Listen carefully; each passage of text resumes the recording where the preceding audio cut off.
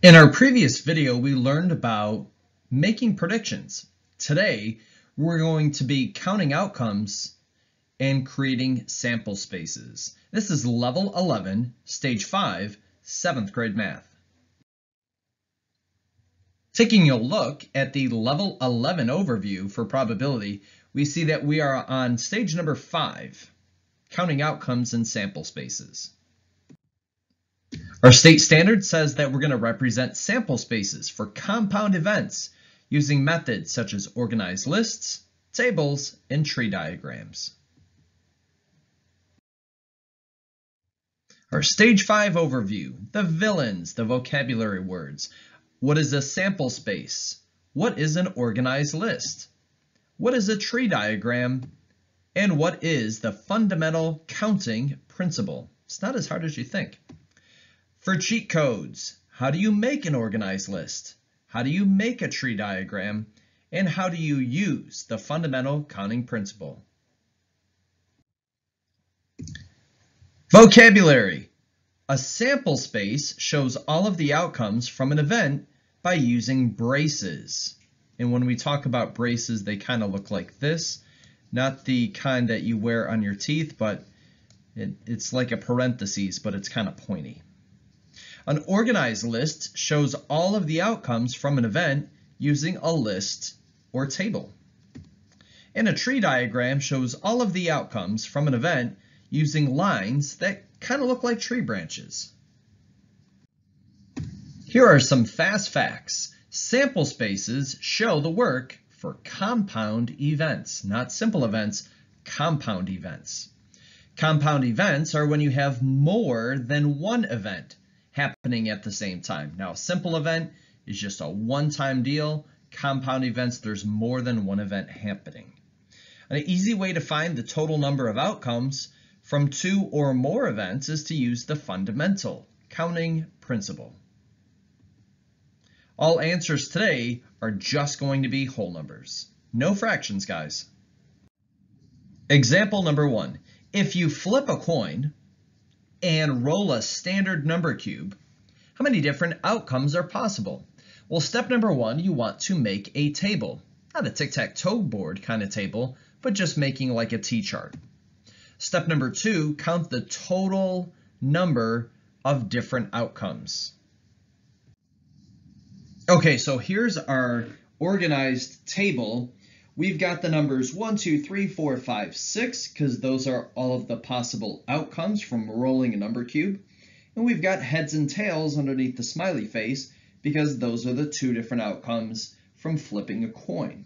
So you could flip a coin and it could land on heads, and you can roll a 1, heads and roll 2, heads and 3, heads and 4, heads and 5, heads and 6.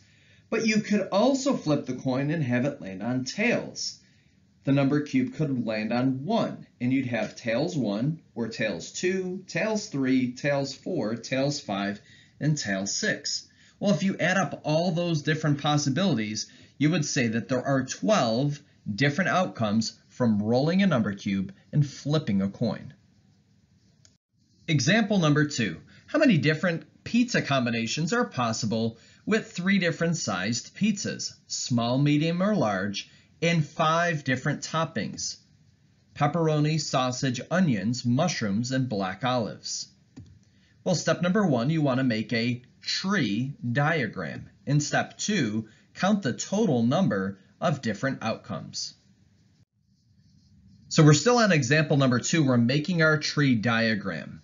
You could have a small pizza, a medium pizza, or a large pizza. You could have a small pizza with pepperoni on it. That's 1. A medium pizza with pepperoni, that makes 2. Or a large pizza with pepperoni, that's 3.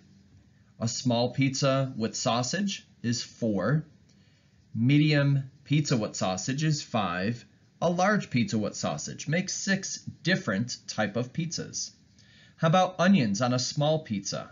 That makes 7. Medium pizza with onions is 8, and a large pizza with onions would be 9. 9 different kinds of pizzas. A small pizza with mushrooms is 10. 11, a medium pizza with mushrooms. 12, a large pizza with mushrooms. 13. A small pizza with black olives. A medium pizza with black olives would be 14, and a large pizza with black olives is 15. There are 15 different kinds of pizzas if you pick from small, medium, and large, and if it only has one topping on it. Example number 3, our final example. How many different Florida Mega Millions lottery ticket combinations are possible if 5 numbers are selected from 1 to 70 and the last number is between 1 and 25? Use the fundamental counting principle to solve. Notice I didn't say make a tree diagram. That would take us days, if not weeks or months to make. Step number 1, use the fundamental counting principle. And step number 2, reduce the following number by 1 once a number is used. Example number 3.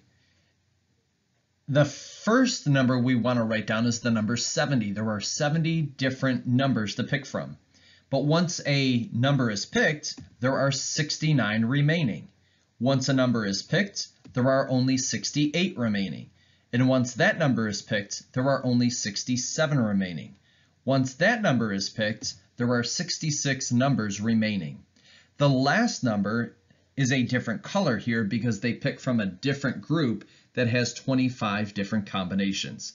If we were to multiply 70 times 69, we'd have to buy 4,830 tickets just if there were 2 numbers. To get 3 numbers correct, we'd have to purchase 328,440 tickets. How about if we wanted to get 4 numbers correct? Well, we would have to purchase 22,005,480 lottery tickets. To get 5 numbers correct, we'd have to purchase 1,452,361,680 tickets just to guarantee that we were going to get those 5 numbers correct. And to guarantee that we were going to get all 6 numbers correct and guarantee that we're going to win the lottery, we'd have to purchase 36,309,042,000 tickets. My point is, it's impossible. Well, I shouldn't say impossible. It is almost impossible. It is highly, highly unlikely for you to buy enough tickets just to guarantee a victory in the lottery. Bzzz. Be careful. A common mistake students make when doing the fundamental counting principle is they add the different combinations together. Be sure to remember that you need to multiply to find the total number of outcomes. And finally, our motivational quotes of the day. Here's our first one. I'm not here to be average. I'm here to be awesome. If you're just average, you kind of blend in with everybody else. You don't really stick out. But in order to be awesome, you have to stand out. There's got to be something different about you. Kind of like stars. Stars cannot shine without darkness. Think about that for a second. In order for you to see the stars outside, it's got to be dark outside. That means in our lives, sometimes there's a challenge, sometimes there's some difficulty that we're going through, and although we think of that as being something bad, it's really an opportunity for us to be able to shine and to show that we were able to overcome the darkness and we were able to really shine and show how awesome we are. Well, that's it for today's video. Hopefully you learned something new about the fundamental counting principle. Join us in our next video as we learn about compound probability of independent events. We'll see you then. See ya!